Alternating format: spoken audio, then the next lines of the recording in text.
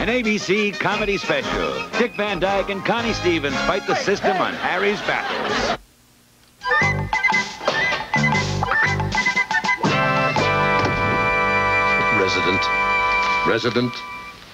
Resident. Occupant. Junk, whoa. It's an honest-to-God piece of mail from the phone company. Dear sir, we'd appreciate if you would remit. Mary Carroll! I'm sorry. What is it, precious? Honey, have you been paying the phone bill? They say we're 2 months overdue. Yes, I sent that payment in last month. You did? Come to think of it, that canceled check never did come back. Well, see, it's the post office again, probably late with the mail. They keep raising the price of stamps. Can't they spend some of that money for a new borough or something? I hate it when you get the mail before I do. You make such a fuss about everything. Well... No. What's that? A thank you note. We got a thank you note from Blitzer and Wolf's department store? Harry, I don't want you to get crazy. But they've overcharged us for that dress shirt I bought you last month. How much they charge? $52,000. You gotta be kidding. That shirt was on sale. $52,000! Offered. Harry, it's just a little computer error again. Now, look, they got the color and the size right. 2 out of 3 isn't bad for a big department store these days. I don't care, Mary Cal. I'm not taking this lightly. I'm going to the mat on this one. I know, sweetheart. You go to the mat with everything. What was it last month? Let's see. It was the binoculars, and then it was your camera, and then it was your jogging shoes. Harry, you took on the entire nation of Japan. That's right, Mary Carroll. Harry Fitzsimmons fights back. The guy down at the record plant who pre-scratches every record I buy. The guy down at the car wash who changes the station on my radio. And an insurance adjuster who claimed I set fire to my own car in the rain. You're all on my list, Mary Carroll. Harry, you are going to drive me to an early grave with all of your battles. Yeah, well, you can bet they're going to bury you in the wrong plot. I'm going to give the credit department at Blitzer and Wolf a little piece of my mind.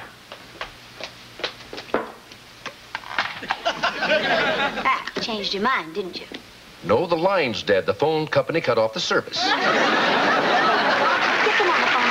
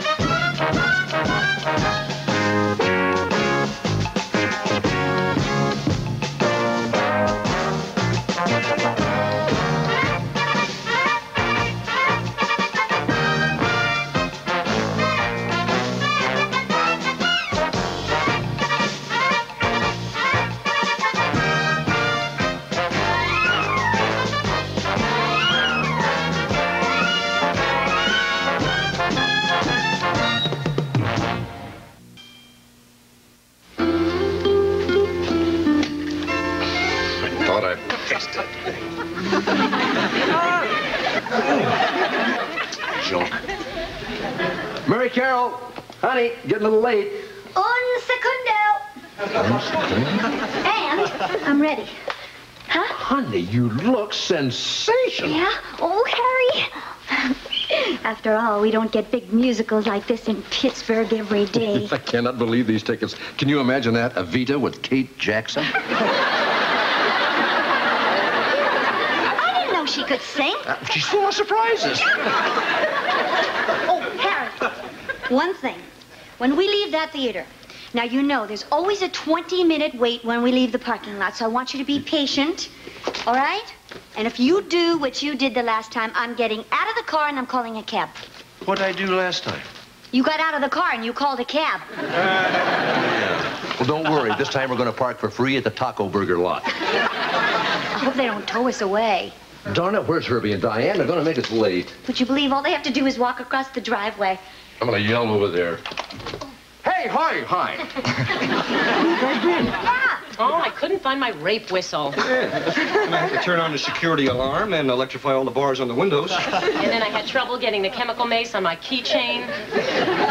Hey, but now we're all ready for a fun night on the town.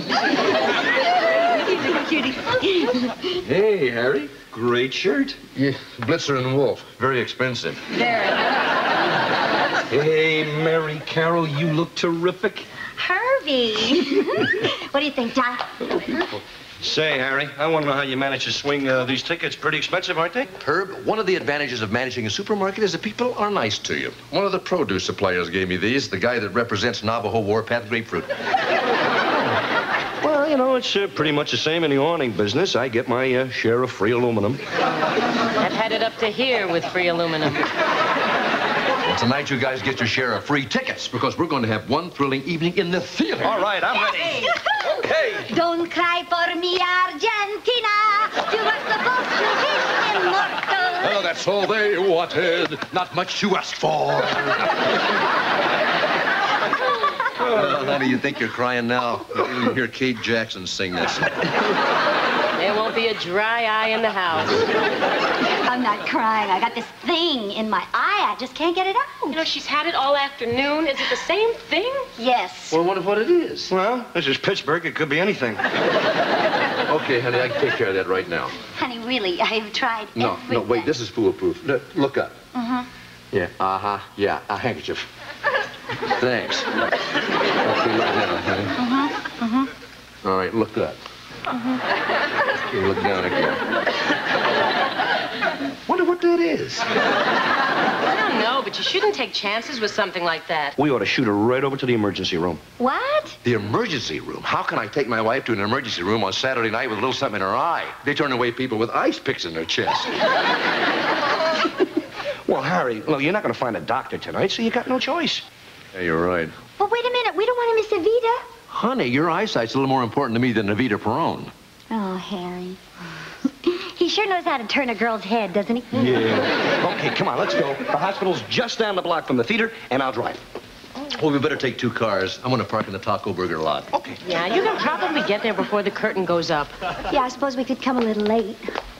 Oh, Harry, wait a minute. There are always a few little frustrations in an emergency room, right? Right. So I want you to be real patient, and I don't want you to make any scenes. Promise me. Well, I promise. Come on, more than that. I want you to be real positive about going to this emergency room. Right. Go All ahead. right. Waiting. Come on, Say Harry. something Come on. positive. We'll probably get prompt attention. We'll Good. probably get excellent service. We'll probably get out of there before the really bad stabbing victims start rolling in. I understand. Yes, sweetie.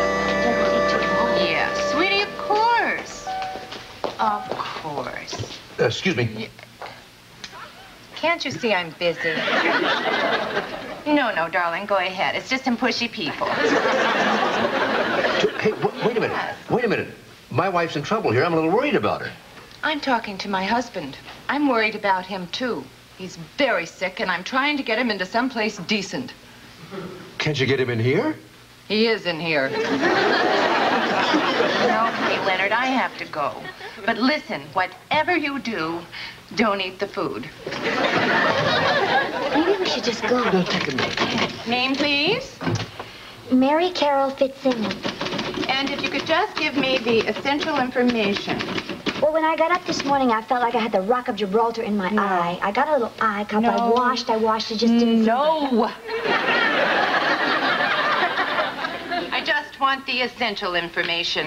What's your health insurance? Oh, yeah, sure. We're insured fully. No problem there. Got, here it is, American Medical Gothic.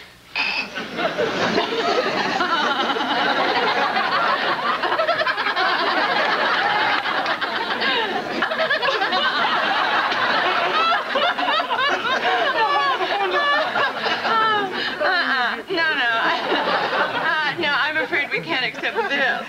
Why not? What are you laughing at? I've had that insurance for years. You ever try using it before? Okay,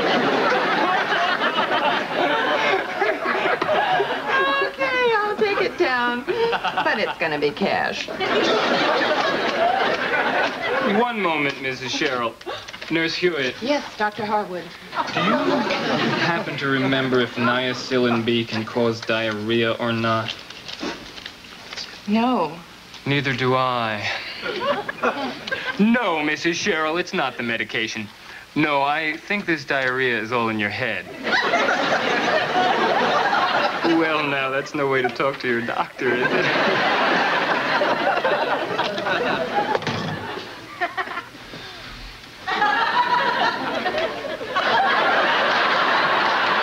She's got in her eye.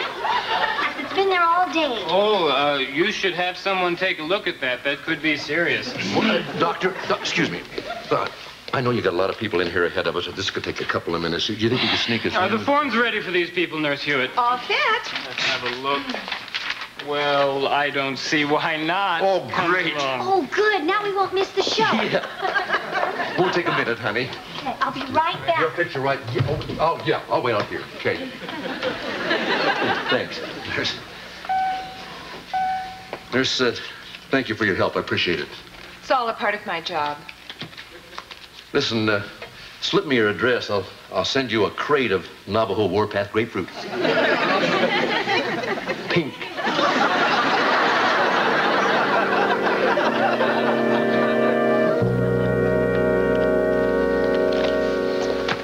Dr. Theobald, emergency in the gift shop. Dr. Theobald, to the gift shop, please.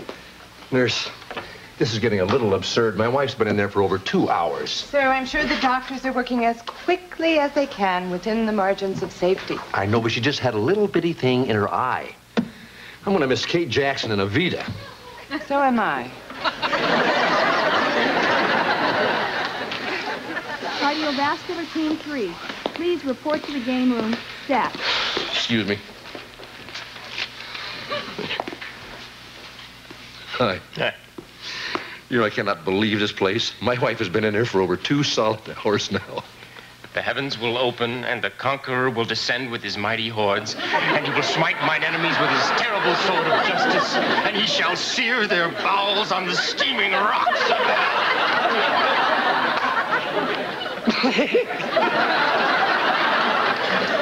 Oh, look at the time. Nurse, I want my wife, and I want her now. Dr. Harwood, this man wants his wife, and he's causing trouble. What's the name? Mary Carol Fitzsimmons. And your wife's name? That is her name. You know, I think she's just ready to check out. One moment. Oh, it's about time. Nurse, sorry I complained, but I'm just not used to a place being as efficient as your hospital is. Mr. Fitzsimmons? Yes. Here's your wife, sir. As good as new. Oh, my God. That's not my wife. You're Mr. Fitzsimmons, aren't you? Yeah. Then I'm afraid this is your wife. That is not my wife. Are you a doctor? No. Well, I am. And I'm telling you, this is your wife. You're crazy. Come on, kid. This is my only chance to bust out of here. I want my wife, and I want her right now. You Let's understand be me? reasonable now, Mr. I'm still being reasonable. I want my wife. There's no reason in this joint. Orderly! No, Calm down. wait, just hold it. Call security immediately. Calm down, Mr. Fitzsimmons. Halt! Just breathe.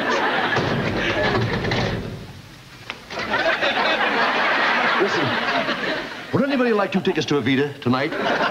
Kate Jackson on the aisle.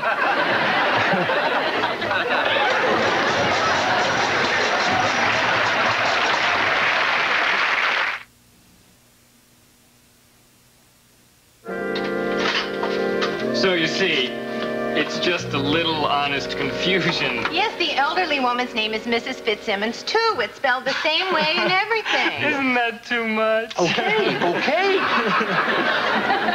But where is my wife? Don't whine. We're working on it. But why is it so hard to find her? Look, I'll let you in on a little secret, Fitzsimmons. You see, there's a big going-away party for the head of our psychiatric unit tonight, right over there in the East Wing.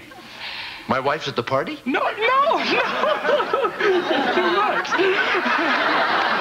No, You see, some of my staff are over at the party, so I'm just a little bit short-handed. But seriously, I don't want you to worry. We may lose patients on the operating table, but we don't lose them in the halls.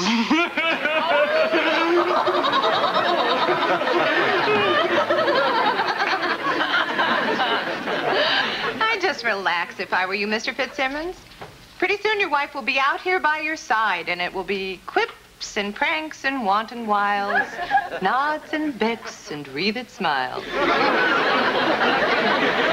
Are you any relation to him? Oh, goodness, Dr. Jorgensen. I almost forgot about him. Oh, Dr. Jorgensen. He's a doctor? Yes, the psychiatrist. He's here to talk about being the new head of our psychiatric unit. Dr. Penn will see you now. Right down the hall to the east wing. Oh, thank you. Remember what I told you. Right.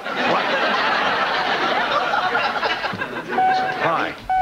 What's going on? Yeah, we waited at the theater and decided we better come over here. It's been one big, dumb mix-up. Well, where's Mary Carroll? Well, she'll be out in a minute, I think. How was Evita? Cute. Hey, I thought it was the best musical I've seen since Lee Majors and Man of La Mancha. Oh, come on, Mary Carroll. Well, have you seen her since you got here? No, it's been crazy. You know they got her mixed up with an old lady who had the same name? You're kidding. Uh-oh. Diane, don't even bring that up. Bring what up? Oh, nothing, Harry. What happened to Elaine Cathcart? You know, the girl from where I work, but my lips are sealed. So are mine. Don't tell him. Under no circumstances. Come on, guys, you can tell me. What happened to her? Well, she she went to the had this hospital and they tiny got little her sliver. I mean, mixed the thing up with wasn't another anything. lady. Wait a second. Let me tell him. She was my friend. I worked with her. Oh, wait a minute. This Elaine Cathcart, she went to the hospital with a sliver. They mixed her up with someone else. What happened to her? Harry, I go to the grave before I tell you. Speaking of graves, did you ever send a sympathy card to the Cathcart family? She was your friend. You worked with her? Mary Carroll! Harry! Mary Carroll! Harry! Harry! Mary Carroll! Oh, hold it. No, you're not going anyplace.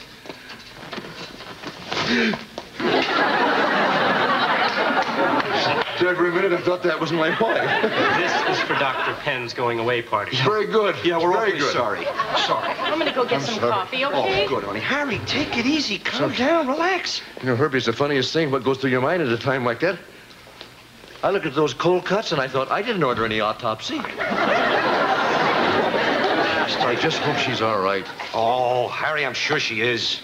Well, you know, she could be sitting in there on some examining table, too timid to ask if she could leave, the poor thing. Well, now that sounds like Mary Carroll. Yeah, more likely sitting in there gabbing with some nurse. Or, you know, maybe flirting with some intern. What do you mean flirting with some intern? Nothing, Harry. It's just a saying. You know, she never did let me forget that boyfriend. Steve Shimko became the big doctor. Not a year goes by, I don't hear about that one. I'm sitting out here worried sick about it. She's probably in there making eyes at some young intern. Does Mary Carroll want coffee? You want any coffee, honey? She don't want any. So typical of her. Last week, you know, I want to go to the Steelers game, and she gave me that little fade. Mary Carroll, you're up. Are you okay? What did they do to you?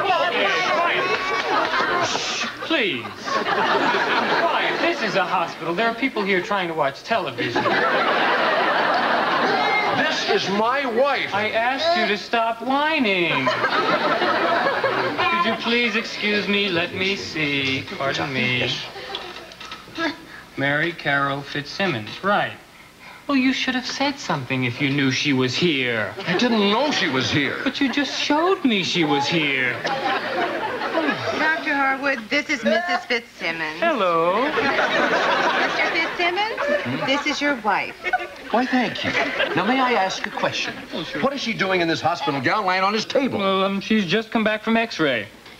You gave her an X-ray because she had something in her eye? No, we X-rayed her because she had a nasty bump on her head this afternoon. She didn't have a bump on her head this afternoon. No. True, but that elderly Mrs. Fitzsimmons did bump her head. That Mrs. Fitzsimmons escaped a half an hour ago. Yes, but not before we thoroughly examined her right eye. And there was nothing in it. That's because she was the one who had the bump on her head. You call yourself a doctor. You call what you're doing here medicine? Oh, just a minute, Mr. Fitzsimmons. You've gone a little bit too far. Now, we gave each of these women the best state-of-the-art medical care available. Yes, but you gave each woman the treatment that the other woman was supposed to have. Well, that's quibbling now, isn't it? Oh, no, that's a little girl. God, what have you done to her? Why is she drooling? It's just from the pain pill. Pain pill? We're lucky we took those x-rays, Doctor. We discovered a broken collarbone. What broken collarbone? Oh, my goodness. Look at that. No, look at that. I want to say something. Honey, haven't you caused enough trouble? You can talk. My collarbone. It's not broken. Oh, I'm afraid it is, Mrs. Fitzsimmons. You have a bone the size of your finger jutting right up from the collarbone area. That is my finger. When they took the x-ray, my arms were crossed like this. She doesn't have a wedding ring on her collarbone. Well, what do you know? It's a happy ending. Now for that eye. Hey! Come on, honey, we're getting out of here. Right. Harry, I'll get the car. All right, I'll leave mine in the taco burger lot. Okay. Honey, go get your clothes on. And hurry We're up, getting out of Mary here. Carol. Now, look, you. I bring my wife in here with a little something stuck in her eye. You keep me waiting in there for 3 hours. You give her an x-ray she doesn't even need. Honey, would you hurry up?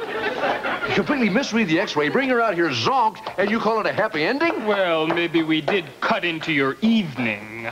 They were going to see Evita with Kate Jackson.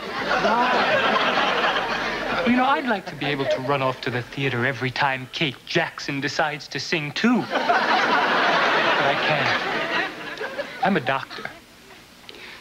You see these people? I took an oath. I am dedicated to healing my fellow man. That's the only music I need in my life.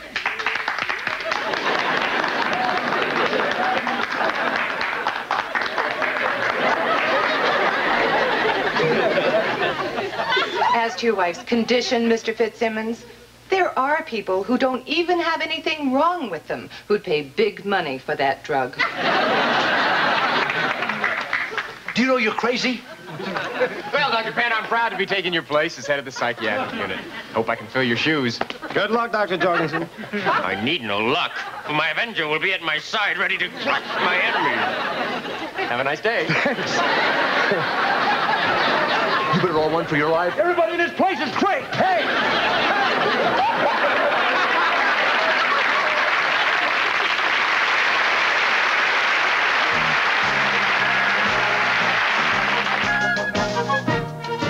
Harry's battles will continue in a moment.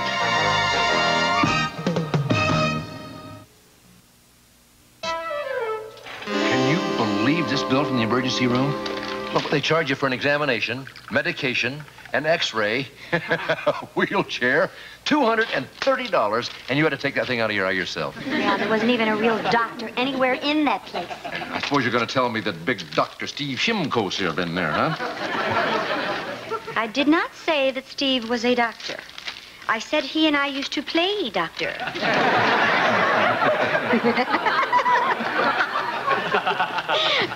Wait a minute, here's some good news.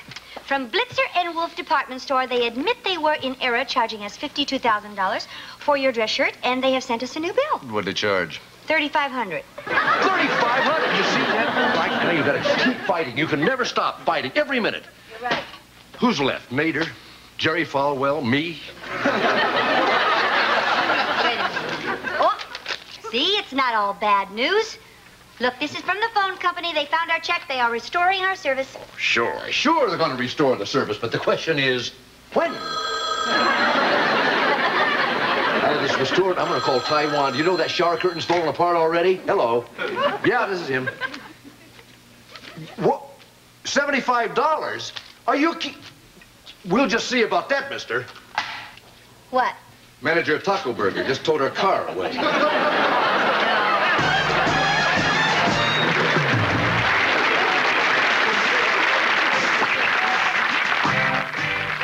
This is David Hartman. Tomorrow, Steve Lawrence and Edie Gourmet, Arthur Ashe with tennis tips, and the great Fred Waring has his 81st birthday on Good Morning America. Tomorrow, Jack unwittingly picks the wrong kind of girl to bring home to Mother on Three's Company. Then, Henry's one angry man when jury duty forces him to stay up all night on Too Close for Comfort. After the Heart's dog leads his masters to a deadly scheme worth billions on Heart to Heart. Now stay tuned for Monday Night Baseball following an ABC News brief next.